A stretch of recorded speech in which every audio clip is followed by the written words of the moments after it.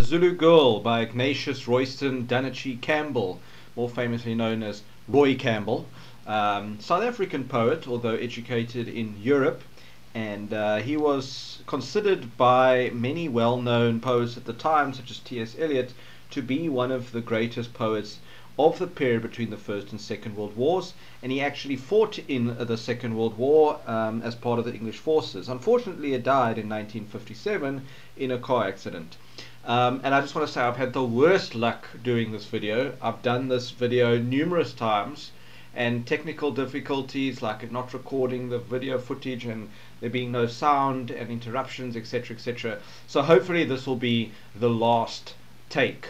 Alright, so before I continue, as with any poem really, but particularly with this one, there is so much to discuss, and if you're going to analyze it at a home language high level, we would be here all day and you would switch off the video after some time. So I will try, however, to discuss as much as possible, but if you can go and read up about the poem as more, it will all help. The knowledge will all add to your repertoire of understanding the poem. But anyway, let's have a look.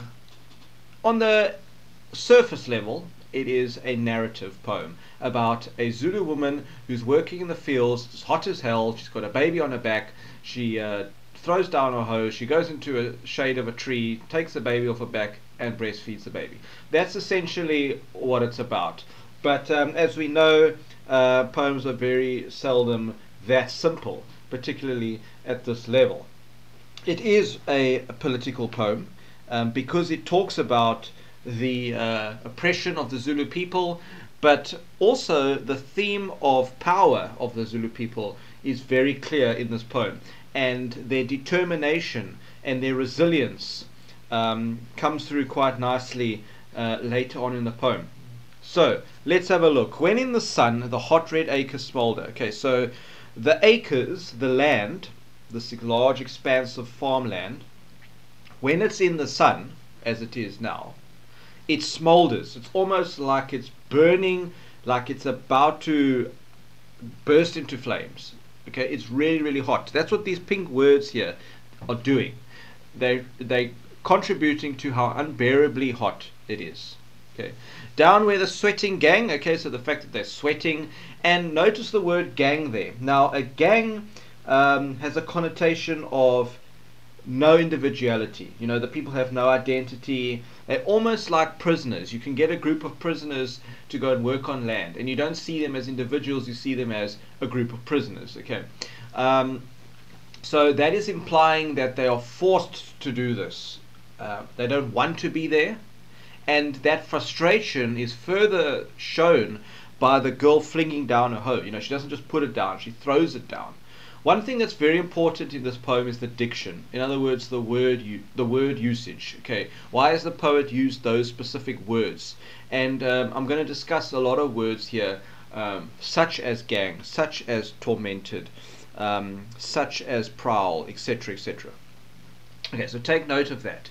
Alright, why is it a girl? Well, that's showing me that she's quite young, and yet, despite her young age, she's having to do this physical labor in these very unpleasant working conditions. You could also argue that calling a woman a girl is belittling. If you call a man a boy, come here boy, it's undermining. Okay, so we could argue that. The fact that she's throwing down her hoe means it's like she's rebelling against it. She would love to not be doing it, but she's forced to. And from her shoulder she unslings her child, tormented by flies. Okay, so stereotypically the woman's role is to look after the children, but now she has to go and work herself, and she can't leave the child on his own, so she has to take the child with her. So that's an additional, heavy weight to carry around. And this poor child is tormented by flies. Now, diction, tormented, that word, if somebody is tormented, it means that it's never ending. It won't leave you alone. It's just constant irritation. And so this child is helpless by these flies that are flying around him. And the flies, as well as the ticks, add to this terrible scenario environment in which they are working. Okay. And of course, the child shouldn't be there either. I mean, this poor child, it shouldn't be in a hot field, but the child and the mother has no choice. Well, okay, they have no choice. So the second stanza, she takes the child, him, now not being sexist here, but obviously the fact that he's a boy is significant because he's a symbol of the future, he's a symbol of wealth, and this promise of fighting as a warrior almost against this oppression that they're under. Okay, so she takes him to a ring of shadow pulled by the thorn tree. Well, there's a thorn tree nearby, a lonely thorn tree, which is not very picturesque. I mean, it's not very nice, lush green foliage. I mean, it's a thorn tree. So that image also adds to this very arid environment. And but there's a little bit of shade that's being put there, so it's referred to as a shadow, okay, by this tree. But now again, diction of the word pulled, for example. So here we've got this tree, and then there's like this little bit of shadow that the tree is casting on the ground, and she's gone there with the baby now off her back into this shade that's being pulled. Now, if you get like a pool of water, you know,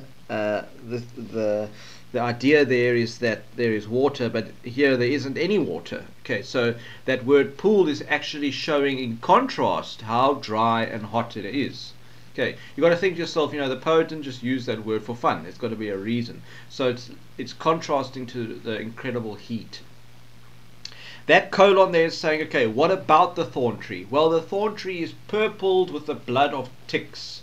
So what they go is that they'll go to the tree, they'll take off the ticks, then they'll squash the tick onto the tree, and the purplish stain that's left there's the blood that oozes out and splatters onto the bark. All right.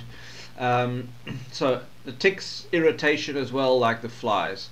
While her sharp nails, the mother's sharp nails, in slow caresses ruled prowl through their hair with sharp with sharp electric clicks. There's also a bit of contrast happening here, because to caress is generally a gentle movement, but sharp nails, that's not very like pleasant. Okay, that's not associated with gentleness. Okay, and prowling is like a tiger would prowl for its prey. Okay, like stealth mode. Okay, so she's looking through his hair, searching for ticks. Okay, and when she finds them, there those clicks where the nails squash the tick. Okay, which is also a little bit of a harsh kind of imagery there. Sharp electric clicks, kind of strong adjectives. Okay, so the blue words there are suggesting that she's protective and that she's quite strong, which is also in contrast to how we see here, because here it's very much you have to do it because you're forced to, oppressed, don't want to do it, that kind of thing. But at the same time, she's a powerful girl. She's actually quite strong, right? And that is important to the whole theme of the poem. Also, we've got these strong words here, connotations, but she's actually showing care and love, which are gentle, by being strong. Okay, moving on. See if this is completely focused. There we go. Okay, third stanza. His sleepy mouth plugged by the heavy nipple. It's like as if the baby is seen as a socket into which a plug is plugged in, and it's not just the breast milk that's fed to the child from the mother. There's something else as well, and we'll get to that a little bit just now.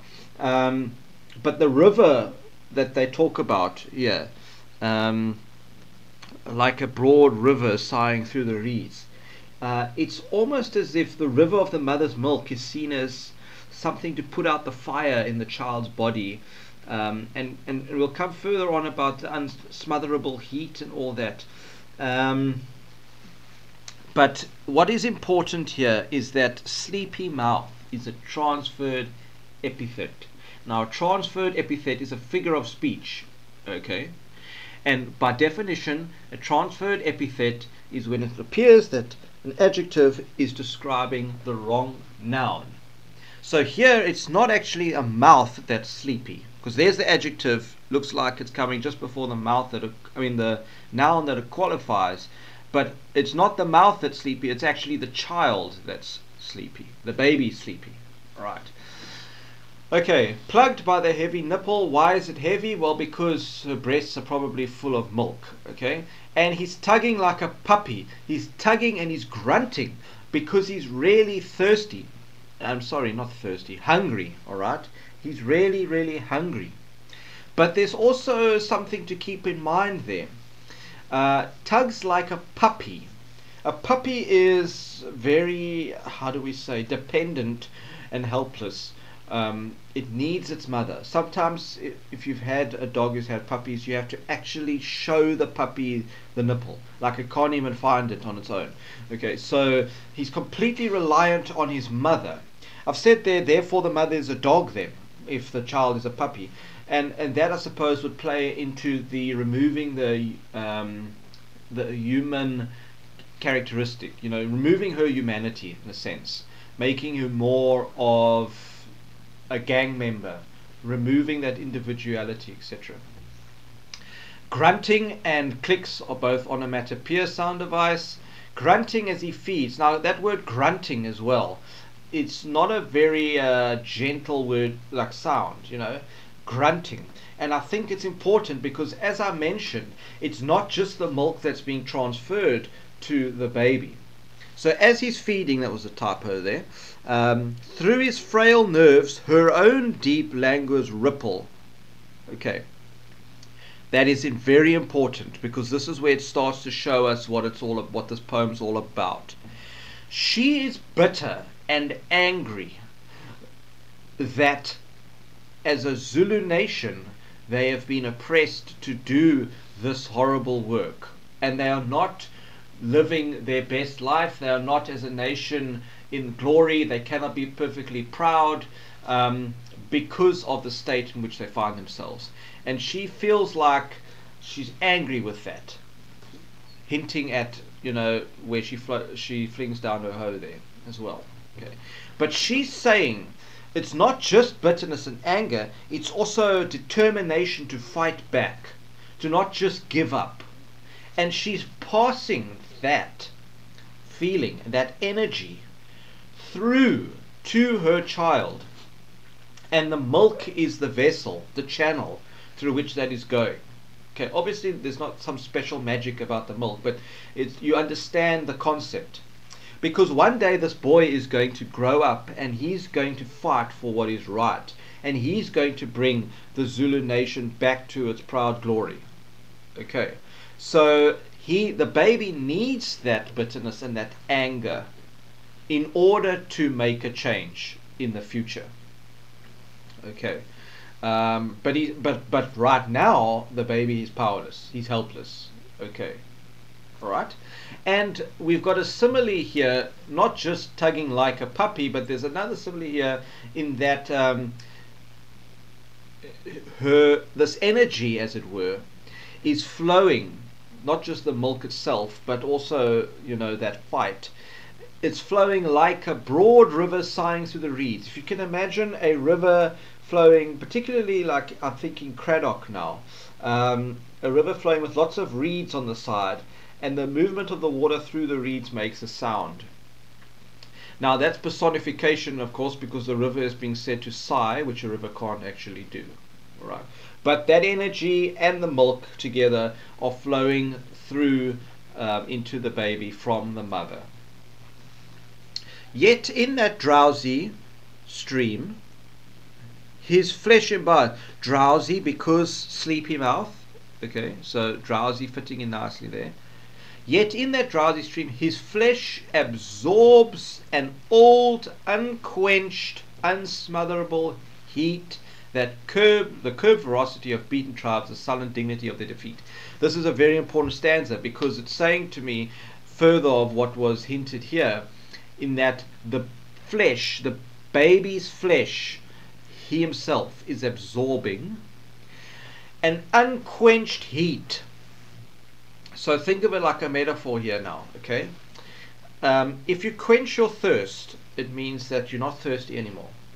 But this anger, this heat, this ability or desire or determination to fight back is unquenched. It's not satisfied.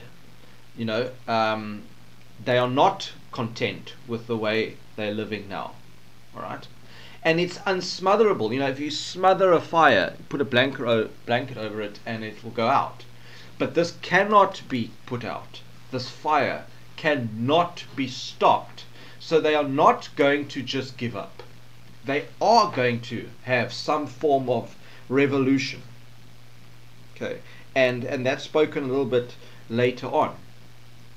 Okay, and let's just cut off there, but I've just said that strength, the heat represents the strength that they have, also that frustration, that anger, that resentment together. Okay, it's the curbed ferocity of beaten tribes. Curbed means it's pushed aside, it's kept under control. All right, it means that they have this ability, they have this desire to fight back the oppression, but it's been pushed aside. Also, they themselves as a nation are a powerful nation, but they've been forced to be oppressed. They've been forced to abide by a higher power, as it were. Okay, those in charge, those instructing them. So they can't fight back yet.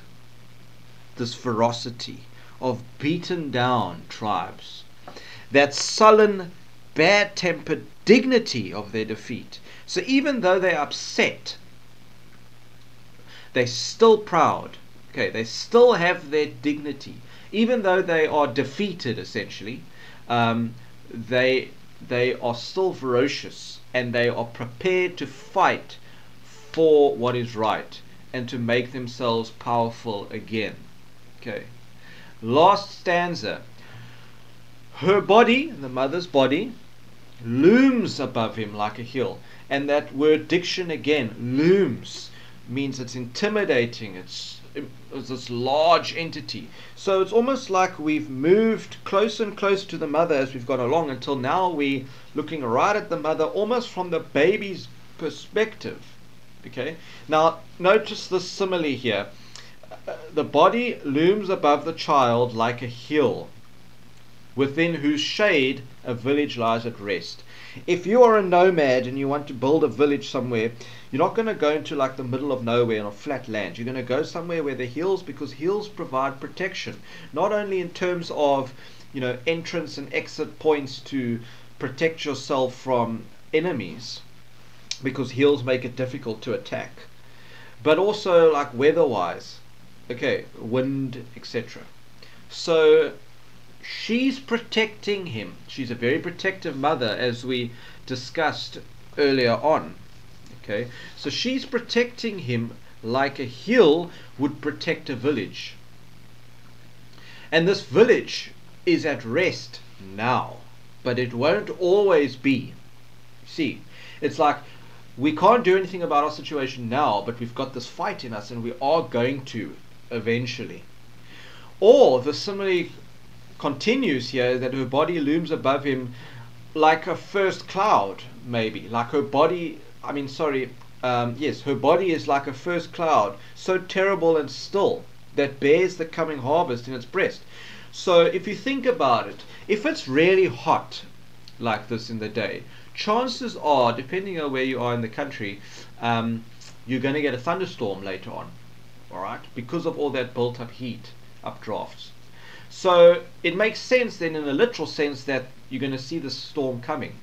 But the storm stands for something else, doesn't it? It stands for the beginning of our fight for freedom and to rid ourselves of oppression. Okay, so it's the first cloud is the sign of, you know, evidence of a thunderstorm coming. And a thunderstorm is something that's unpleasant. I mean, you know, it can be destructive, but it's necessary. It is necessary to have a harvest. And if we take it into the figurative sense, we're going to have land, which they are on, because they're plowing it, all right, and all that. We need that rain that comes from that thunderstorm. And that rain is going to make the plants grow. And when it comes harvest time, we're going to be able to collect the fruits of our labors, you know, to reap what we've sown. So similarly, this fight for what's right is not going to be easy, and it's going to take time, but it's coming. It's in the future. And so I've written there, this coming harvest is the impending rise and rebellion of the Zulu nation. Of course, this line is personification because a harvest doesn't have the first cloud that bears the coming harvest in its breast. A cloud, doesn't have a breast. Okay, so that's obviously personification. And then I've written there, this suggests, the last two lines, that the children of the oppressed people will one day reap the harvest of their suffering. In other words, they will overcome their oppression. And that is about it, guys. I've tried to discuss as much as possible in a relatively short space of time. The poem has got a nice, easy, alternating rhyme scheme: A, B, A, B, C, D, C, D, E, F, E, F, etc. All right. Good luck.